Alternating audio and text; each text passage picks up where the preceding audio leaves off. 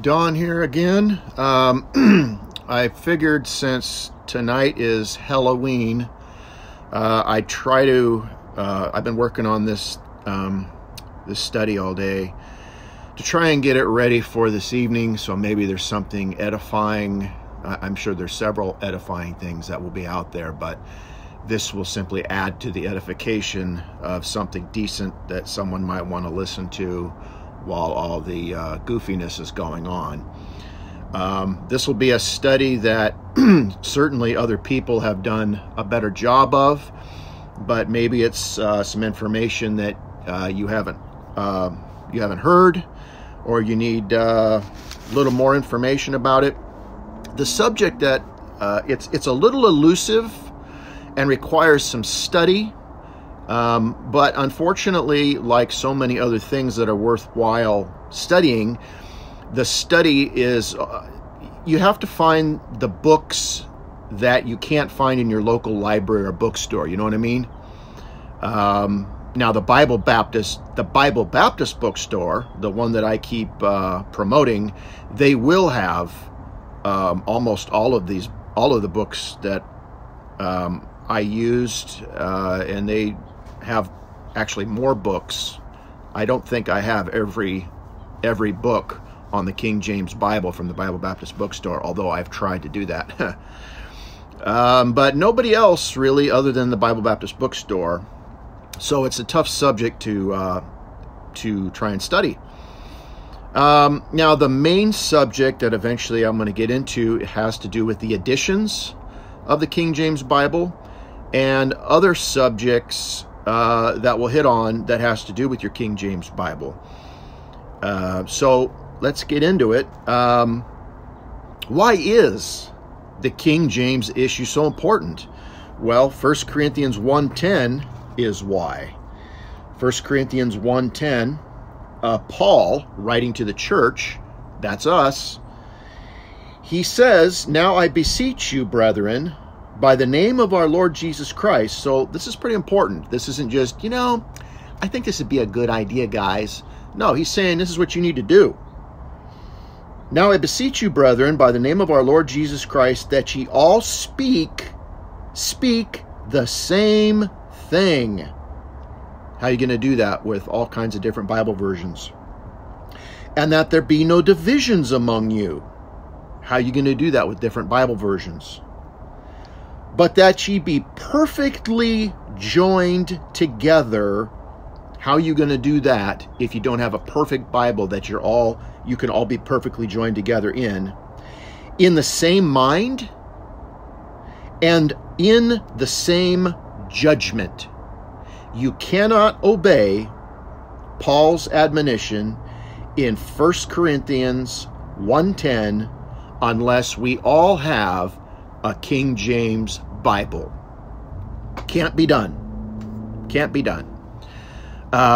Ephesians chapter 4. Ephesians chapter 4, verses 3 through 6. "Endeavoring to keep the unity of the Spirit in the bond of peace." You can't have unity if you have 10 different Bible versions going on and then 4 other people trying to say, well, the Greek word here is and the Hebrew word here is. That's not going to be unity. That's going to be division, and it's going to be confusion. And the Lord is not the author. What's an author? He writes books. The Lord is not the author of confusion. So God didn't write all those other Bibles. "Endeavoring to keep the unity of the Spirit in the bond of peace. There is one body and one Spirit, capital S. Even as ye are called in one hope of your calling, one Lord and Father of all, who is above all and through all and in you all." Now, how come you can have one body, one Spirit, one Lord, one faith, one baptism, one real baptism? That's one saving baptism. That's what he's talking about there. There are 7 baptisms altogether, but that he's saying there's one real baptism, which is Spirit baptism, Colossians 2. But how do you wind up with one body, one spirit, one Lord, one faith, one baptism, one God, but you don't have one Bible? Isn't that weird? The Lord says that he holds his word above all his name. The Bible, without the Bible, you don't know how to get saved. Without the Bible, you don't know how to please God. Without the Bible, you don't know how to prepare for the judgment seat of Christ. Without the Bible, you don't know what the gospel is. Without the Bible, you never knew what Jesus Christ said. The Bible is very important. So we need to have one Bible, as well as all of those other one things that God gave us. Philippians 3:16 tells us to walk by the same rule. Let us mind the same thing. Notice that it said walk by the same rule, R-U-L-E. Rule. That's the Bible's word for ruler or tape measure. Do you ever use a tape measure or ruler? Do you fabricate? I mean, even if do you sew?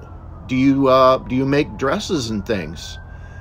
Or do you fabricate wood and make tables? Or do you do metal fabrication?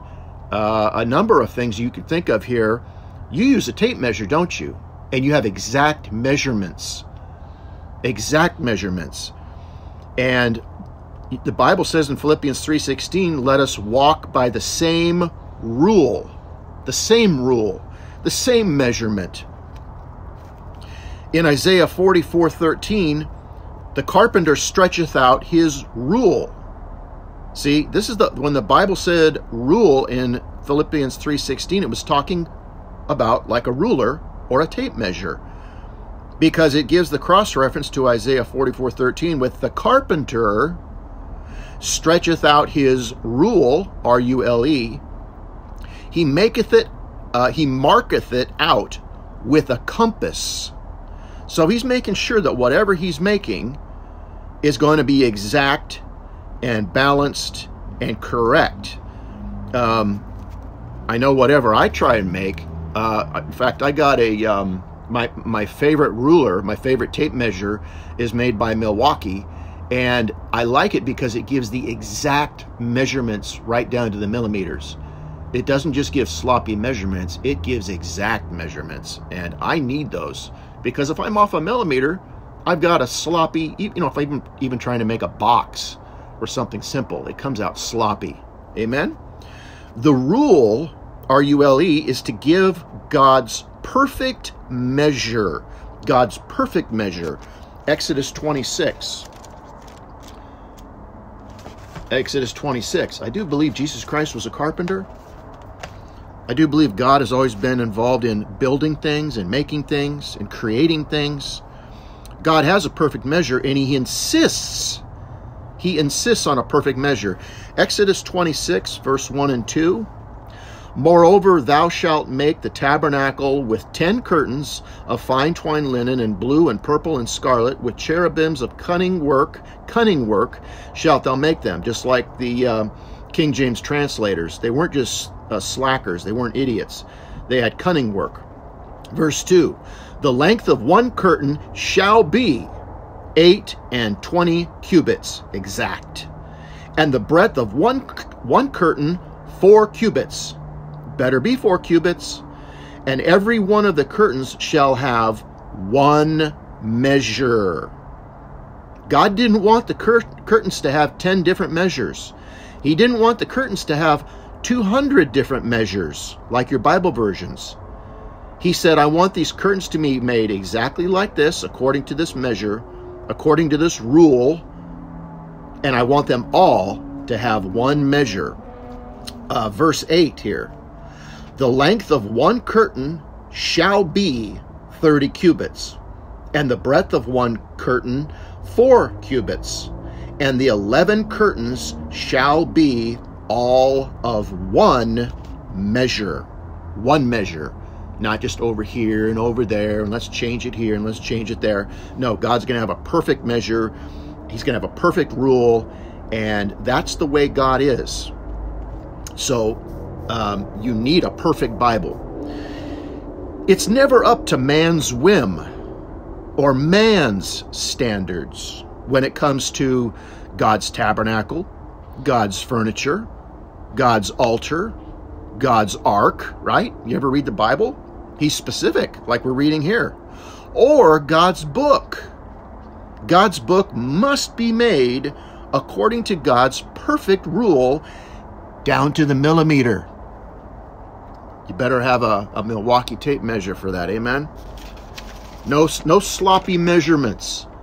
God's rule is down to a perfect measurement. Now, you hear a lot about Greek. Well, I did a little bit of a study, and I hope this isn't complicated for you, but I hope you get something out of this. Just a little bit here. Greek or English? Greek or English? Huh. Well, Anglo 1, Saxon 2, and Gothic 3 are the great-great-great-grandfathers of English. And they were major world languages at the time of Christ. Okay? The Anglo, the Saxon, and the Gothic. The Gothic was one of the languages spoken in Acts 2. If it was a major world language at the time of Christ, let's look at Acts 2. Let's look at Acts 2. Turning. Got my big note Bible here. Acts 2 and verses 6 through 8 say, "Now when this was noised abroad, the multitude came together and were confounded, because that every man heard them speak in his own language. And they were all amazed and marveled, saying one to another, Behold, are not all these which speak Galileans? And how hear we every man in our own tongue wherein we were born? Parthians, Medes, Elamites, dwellers of Mesopotamia and Judea, Cappadocia, Pontus and Asia, Phrygia and Pamphylia and Egypt, and parts of Libya and about Cyrene, strangers of Rome, Jews and proselytes, Cretes and Arabians. We do hear them speak in our tongues the wonderful works of God." So the Gothic was a major language at the time of Christ. And so obviously there would have been some Gothic being spoken through these tongues to these Jews of the dispersion, or not of actually the dispersion. They were spread out, and they were already all over the place, and then they would have to come back to Jerusalem at certain times of the year. But they had these different languages, and they heard them speak in all these different languages that were mentioned here in Acts 2 for the day of Pentecost, when they went there for that feast day. The Goths, we're talking about the Gothic language, which was the great-great-grandfather of English. The Goths migrated into Scythia and became part of the barbarian Scythian people mentioned by Paul in Colossians. Paul mentions the barbarian and the Scythian. The Gothic is much like English in pronunciation of its root words, and even in its spelling. It often sounded and looked just like English. Part of the barbarian people, talking about the Gothic language, part of the barbarian people were the Celts. England was dominated by the Celtic Britons, 500 years before Christ. All right, old language there. In 55 BC, in comes Rome into England. Okay, we're talking about England, the English language. In 55 BC, Rome comes in, bringing the Old Latin into England, as in the Old Latin Vulgate, that very authoritative source that they used for translating our King James Bible. Not talking about Jerome's Latin Vulgate, but the Old Latin Vulgate matches our King James Bible in many, many, many, many places. And that came in via Rome into England in 55 BC. So all this talk about Greek, you got a good thing with your English. Rome departs from England in 410 AD, and by 449 AD, the German tribes called Angles, Saxons, and Jutes come in. That's where you get your Anglo-Saxon or Old English. The Anglos, or Angli, are mentioned by the Roman historian Tacitus, who lived in 55 to 117 AD. So English is the ancient, widespread language, much richer than mere Greek. I just wanted to give you that. Don't think that there's something real magical about Greek. If you study the history of the English language, and I just gave you a real poor history, but maybe something that you can, use, one level and get into, 10 levels from there with that. You can kind of see that English has its history, it has its roots very, very, very deep. It's widespread worldwide and it's very old. I want to read, let's see, I'm going to read here out of a quote out of Gail Riplinger's book, The Hidden History of the English Scriptures. And anyone that tries to downplay Gail Riplinger or talk bad about her, they are just jealous. Okay, that's all that's going on. God used Gail Riplinger just as he used women in the Bible to put a tent peg or a mill scale through the heads of scholars. When someone is an enemy of God and is messing with God, God will tend to use a woman, a demure, ladylike woman, to take their head off. He did it twice in the Bible, well, and he's going to do it a third time in the Bible if you're talking about the body of Christ likened unto a woman coming back with Jesus Christ as his bride to crush the head of the serpent, the Antichrist. And God in the early 90s, I remember this is when I got my Bible back. My family got their Bible back. In the early 90s, God was really moving with the King James Bible and correcting these scholars. And he brought along this very ladylike, demure, quiet Gail Riplinger, gave her some kind of illness or disease. I mean, she was bedridden for quite a while, and that's how she got into all this. And God gave her stuff that is thick. It is deep. And the naysayers that I've heard that poo-poo Gail Riplinger, funny thing is, I don't hear this deep stuff from them. I don't think they could even handle the deep stuff from Gail Riplinger. But he used her, never doubt that. And he did it because it was so embarrassing to these scholars correcting, these male scholars correcting the King James Bible. First God brought along a junkyard dog to bite their seat of their pants out called Dr. Ruckman.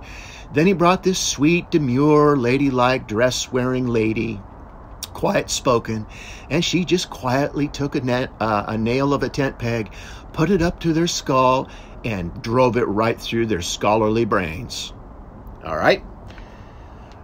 Let me read this passage here. The translator's sources, like old covered bridges, paved the way for those early explorers traveling from Greek, Hebrew, Gothic, Latin, and Anglo-Saxon to English. Their meticulous efforts need not be retraced. We have now arrived and rest in the King James Bible, the glorious seventh and final perfected English Bible. Like wisdom, which crieth upon the highest places of the city, in November 1921, this is before Ruckman, 1921, issue of the secular magazine Ladies' Home Journal published an article entitled Human Nature in the Bible by Yale professor William Lyon Phelps. His article expressed the popular view saying, quote, Our English translation, talking about the King James Bible, is even better than the Hebrew and Greek. Ooh, he was a Ruckmanite when Ruckman was just a brand new baby. Imagine that. There is only one way to explain this, he says. I have no theory to account for the so-called inspiration of the Bible, talking about the King James, but I am confident that the authorized version, the King James Bible, was inspired. All others are inferior, quote unquote. This is from pages 8, 166 and 167 of the November 1921 Ladies' Home Journal, if you want to find that somewhere. Now let's go on to, this is just a quick study here, just hitting some certain things that I think are important, maybe you think are important, just some stuff that maybe you don't hear a lot about. The these and thous of the King James Bible. Here's another thing that the naysayers come along and, oh, I just don't understand the these and the thous. Well, what, are you uneducated? Are you dumb? I mean, hey, look, I'm just a garbage man and a welder, and I get it. How come you don't get it? You must be dumber than a garbage man. Well, let's read another quote. Here's a quote from John Wesley Sawyer, The Legacy of Our English Bible. And by the way, both of these books can be found at the Bible Baptist Bookstore. Are thee, thy, thou, thine important in our Bible? Have you noticed the first words attacked are the pronouns thee, thy, thou, thine? The pronouns are important in the Bible. It is God's law and very exact. If a pronoun begins with th, it is singular, one person. If it begins with y, ye, you, yours, it is plural, two or more. The Greek, Latin, Hebrew, and all languages have the singular and plural. English does too. But it is not used much today, in bastardized English, outside the Bible. Some call it archaic, but it is very important. If you sing, "How great thou art," with you instead of thou, it is how great you are. It means two or more. That can include other gods, Satan, humans, etc. God is one, not plural. If you alter thou to you, you corrupt the message. I'm going to read again from Gail Riplinger's The Hidden History of the English Scriptures on this.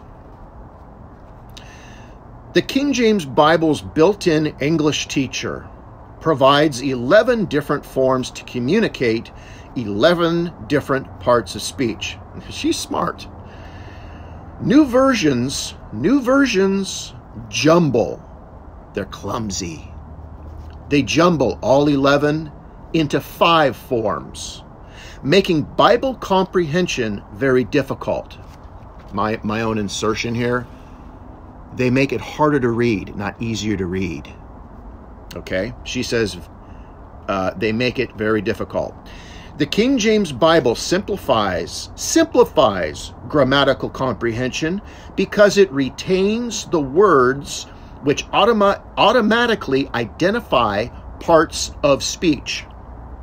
1, thou, which is a singular nominative. 2, thee, which is a singular objective.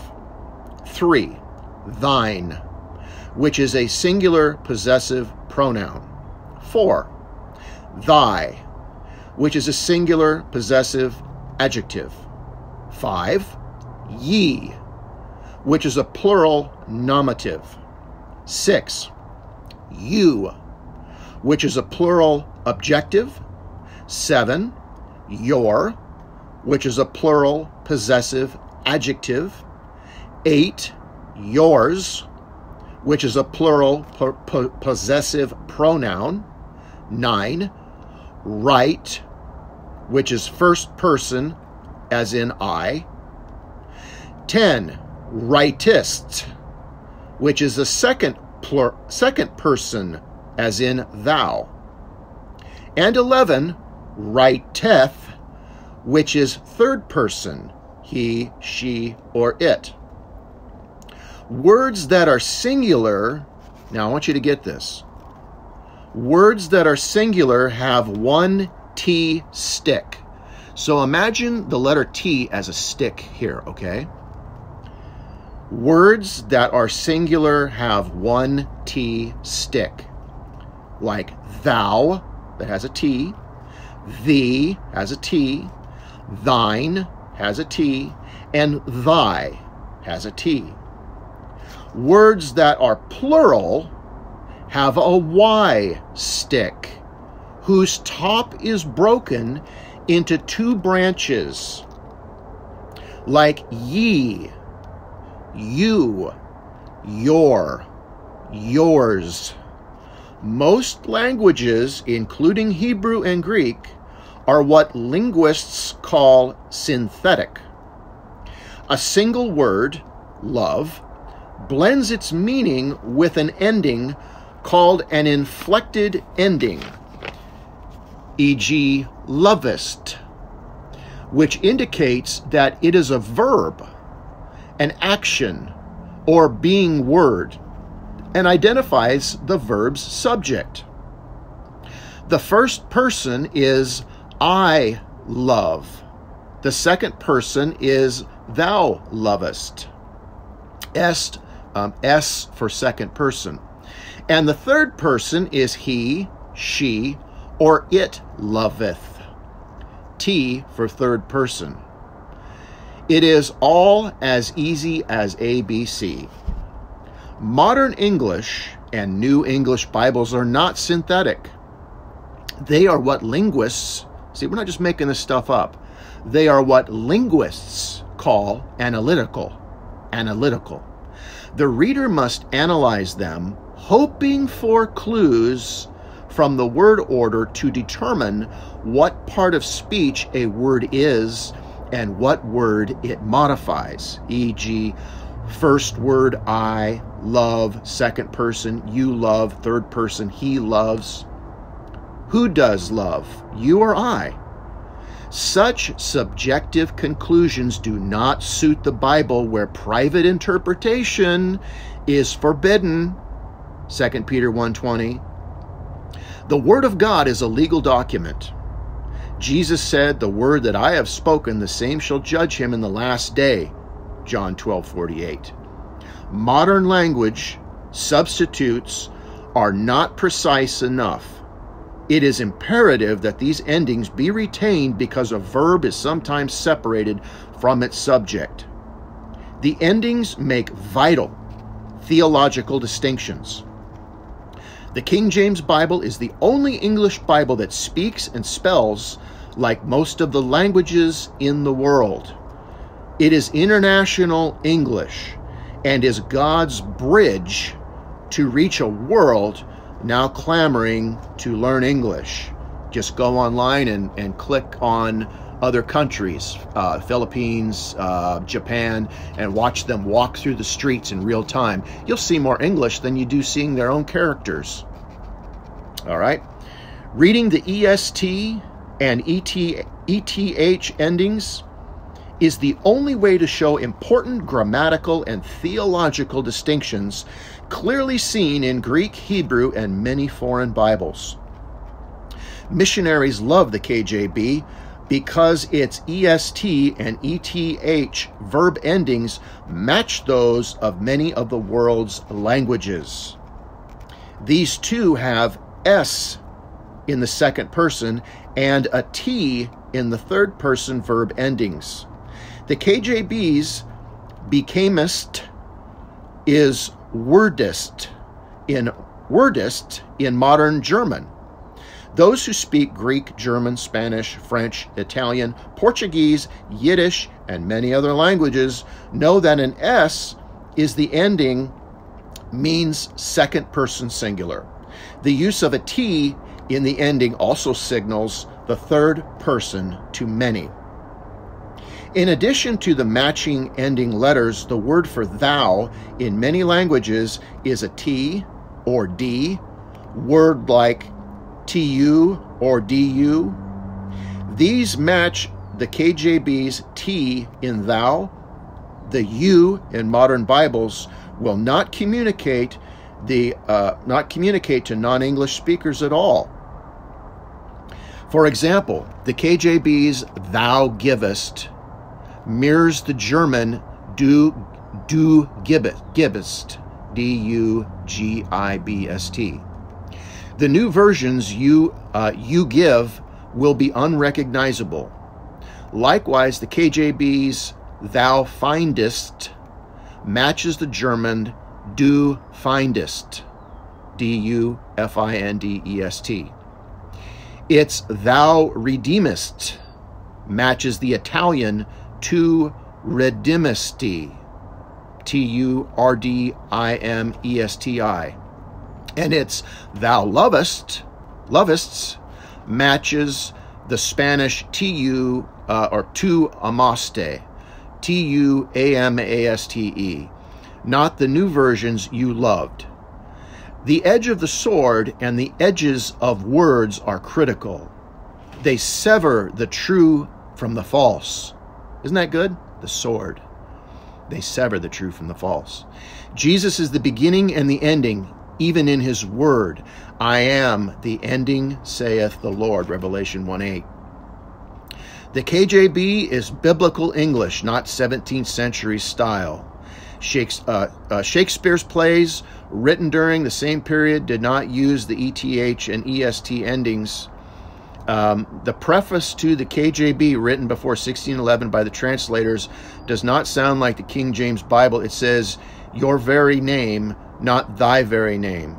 The KJB translators use thee, ye, thy, thine, ETH, and EST endings or verbs in the Bible because these are the only way to show important grammatical and theological distinctions clearly seen in Greek, Hebrew, and most of the world's Bibles.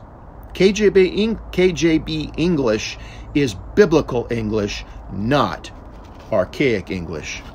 Amen. But American Christians, as you know today, are not only ignorant of these things, they are simply hypocrites. How many of them have you heard singing America the Beautiful? America, America, God shed his grace on thee and crown thy good with brotherhood. They can sing that. I wonder how they're able to do that. I would think they would get very confused. What am I singing? Or how about how great thou art? How do they sing how great thou art in church? Or many other hymns that use King James-like language, these, thous. How do they do that? It's hypocrisy. They have no problem with it. The editions of the King James Bible, okay? The editions. And there's going to be other people that are going to do much better studies on this, but let's get into this. The editions of the King James Bible. The basis of modern King James Bibles are from Cambridge and Oxford. Only 4 editions of the King James Bible can be termed revisions. The first 3 published by Cambridge University Press, the 4th by Oxford University Press. The first one is 1629, the second 1638, the third 1762, and the fourth 1769.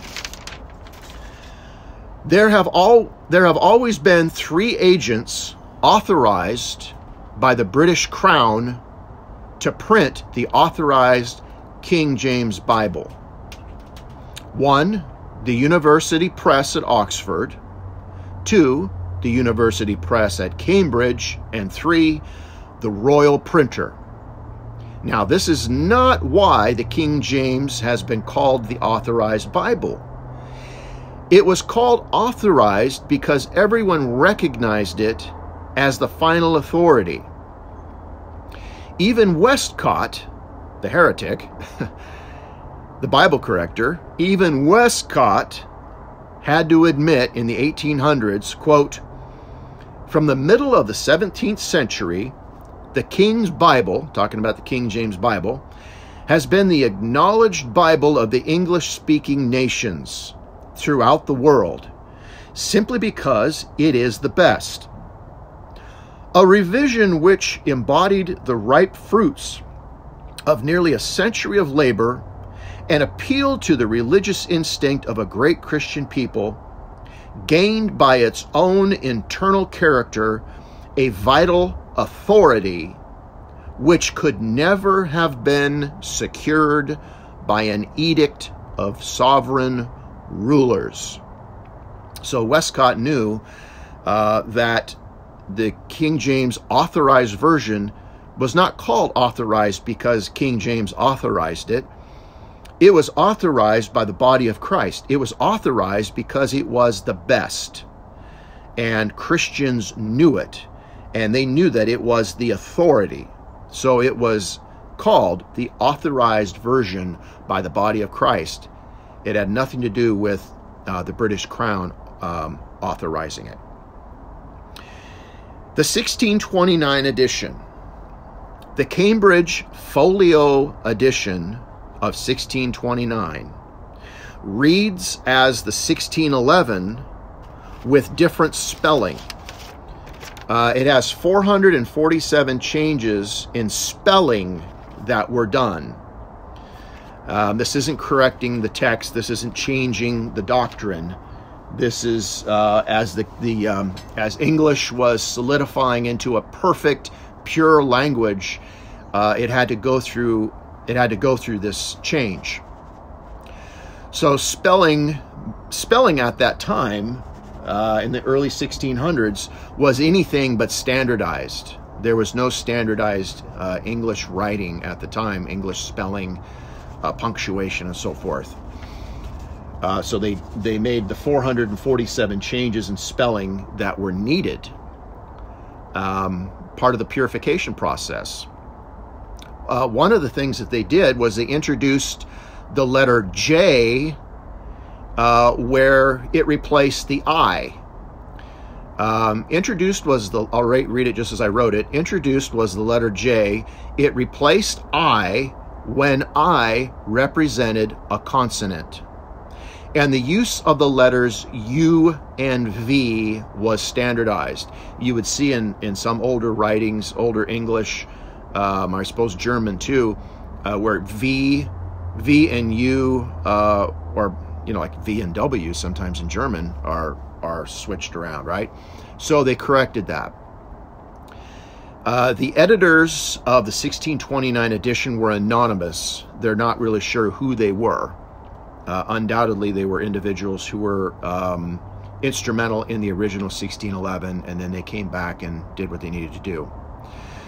The second edition, the 1638, the Cambridge Folio edition, Samuel Ward and John Boyce were two of the editors who were also editors and translators of the 1611. This remained, the 1639 edition, remained the standard text of the King James Bible for over 100 years. They inserted words or clauses that were overlooked by the editors of the 1629. You got to remember the way that, they had the printing press and, they didn't have the technology. So, it was easy to overlook things, words or clauses that needed to be there where they just forgot. And so they fixed that, and they made 224 changes that became standard in the 1638 text. The third edition, the 1762, by Cambridge University Press, edited by Francis Sawyer Paris. It was issued by Cambridge in the Folio and Quarto editions, from what I'm reading. This edition introduces modern proper reading. And then you have the fourth edition in 1769, This was published by Oxford University Press, edited by Benjamin Blayney of Oxford. The 1769 became the standard text, but the most accurate are those published by Cambridge. And I'll elaborate a bit as much as I can in a little bit. It's a little elusive. The 1769 was issued under folio and quarto.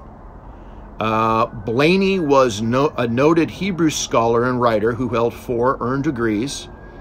The 1769 Oxford edition had to do with modernized, standardized, and corrected the text, punctuation, spelling, and italics. This isn't like a modern edition where they correct the doctrine. Nothing like that. Norton noted that there were 99 variants from the 1638 edition to the 1769 edition. Now, Cambridge Bibles, if you've ever looked, I've quite frankly drooled looking through the Cambridge Bibles. Either I would order their catalog or look online. The Cambridge Bibles are sold under Cameo, Amethyst, Clarion, Concord, Emerald, Large Print Edition, Minion, or Pitt Minion, which is the second edition of the Minion, Sapphire, and Turquoise. These are Cambridge Bibles. The Oxford of 1769, okay, does not capitalize S in Matthew 4:1. This is how it differs from some of these Cambridge Bibles. The Oxford of 1769 does not capitalize S in Matthew 4:1, Matthew 9:27, or Mark 1:12, which you'll have to look up. The Cambridge Cameo edition does not have capital S in 1 John 5:8, in Acts 11:12, or Acts 11:28. The Sapphire and Turquoise of Cambridge do not capitalize S in 1 John 5:8. Neither does the Large Print Edition, nor the Amethyst or Pitt Minion. The Cambridge Concord, which I believe is the 1762 edition, correct me if I'm wrong on that. If you happen to know what the Cambridge Concord edition is, give me some information and correct me here. But I think the Cambridge Concord edition would be the 1762 edition. And it has a capital S in 1 John 5:8, in Matthew 4:1, in Matthew 9:27, in Mark 1:12, in Acts 11:12, and Acts 11:28. The Cambridge Concord edition matches the Ruckman Reference Bible. How about that? And in the Ruckman Reference Bible, in its introduction, if you turn to the introduction page, it says, quote, "We have chosen the Old Cambridge KJV." Okay, so that's the Ruckman Reference Bible text that they used, was the Old Cambridge KJV. So they didn't use the Oxford of 1769. They used the Cambridge, and I'm guessing that would be the Cambridge of 1762, since that was the last Cambridge that was made. Correct me if I'm wrong. So your Ruckman Reference Bible is even better than maybe you thought it was. How do I know which Bible I have, you ask? Well, number one, does it say Oxford on the outside of it? Or does it say Cambridge? Now, it might say something else, and so you're going to have to do some study, and you'll have to, if you have a Nelson or something else, you'll have to look through it and see what you have as far as, and there's a lot more than just the capital S or non-capital S, but you'll have to look through. But it'll say right on the outside or on the inside cover, Oxford or Cambridge. Second, look at the first page that reads, quote, the Holy Bible, when you open your Bible, then look at the bottom left-hand corner. It'll say like Concord, or it'll say Cameo, or it'll say large print edition. I have them all. I have the Oxford, I have the Concord, the Cameo, the large print edition. It's easier to read the large print edition when you get a little bit older. They're all good. I mean, look, I really love purity. I love purity in the Bible. So I really love my Ruckman Reference Bible. I really love my my Cambridge Concord Bible. I'm telling you, man, if you haven't done some surfing on the internet at the Cambridge store, Cambridge Bible store, or got one of their brochures, like looking through a car brochure, man. It really is. Instead of drooling over new cars, you're drooling over these Bibles. The best made Bibles in the world at this point are the Cambridge Bibles, and recently the Ruckman Reference Bibles have come out with some really nice ones, made with some really high quality covers. But the Cambridge also, I've spent over $300, I believe, on a goatskin Cambridge Bible, and it's still in the box. I take it out and very carefully read through it every once in a while. I don't want to just, leave it cooped up. That's not right. But I'll take it out every once in a while, and quite frankly, I take it out and I smell it, and I look at it, and I love it. I love it. Oh, biblical idolatry. Okay, whatever. When we get to the judgment seat of Christ, you see how guilty I am. I'll take it. The American editions of the King James Bible, what about that? You'll need to check them. Like I said, you'll need to check them. But God gave the job of printing King James Bible to England, not America. Out of America came very little of spiritual value. I mean, you've got PBI. You've got the Bible Baptist Bookstore. That's, Dr. Ruckman. That came out of America. So that was good. But most of the world's spiritual chaos and garbage, if you do some research, came out of America. So you better be careful. I would stick with, I guess your Ruckman Reference Bible comes out of America, but it's using a Cambridge text out of England. So I would personally, if it was my choice, I'd stick with both the Cambridge and the Ruckman Reference Bible, and there's nothing wrong with the Oxford. I would, if you can get an American edition, like at the Dollar Tree, where you're picking up, gift Bibles for pennies on the dollar that you can give out for literally like $1, well, hey, come on. Use some common sense. God gave you a brain with some common sense in it. But I'd stick with the Cambridge or Ruckman's Reference Bible if it was my choice. So I hope that was edifying. I hope you got something out of that. And hopefully this will be something extra tonight that you can spend some time listening to while all of the Halloween celebrations are going on. All right. Amen.